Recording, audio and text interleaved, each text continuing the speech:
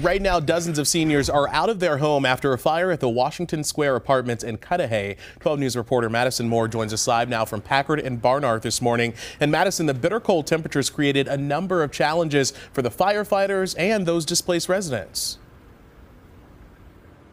Yeah, it sure did, Jaron. As the firefighters tried to battle the flames in that bitter cold, they were shooting from the third floor of this apartment complex here, which mainly houses senior citizens and people with disabilities. And as they were fighting those flames, the water from their hoses was actually creating a really dangerous ice rink. Take a look here on the sidewalk. You can see a lot of that ice is still left over as those firefighters tried to evacuate all of the residents right across the street to the nearby laundromat. I was trying to get to the laundromat. I fell down, and I got boo-boos. Fell down, and two cops picked me up and helped me across the street.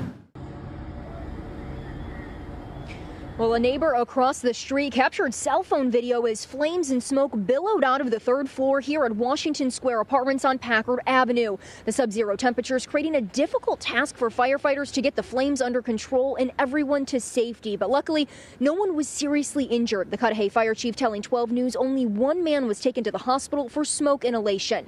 Now, tenants were then bused from the laundromat to the Cudahy library while they waited for an overnight shelter at Holler Park to be organized. But Mother Nature continued to cause problems when tenants arrived to the Red Cross shelter. The bus couldn't even get up the driveway, so we had to go by ambulances 5 at a time.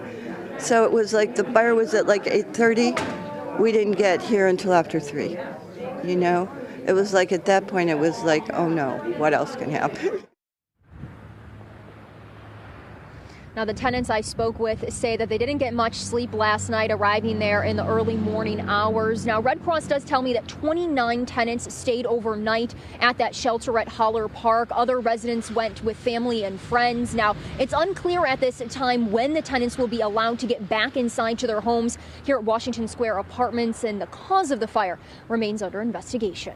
All right, and if any of those residents happen to be watching right now, if they've been displaced by this fire and need resources, you can call the American Red Cross or Cudahy Police. Madison Moore reporting live from Packard and Barnard there in Cudahy. Madison, thank you.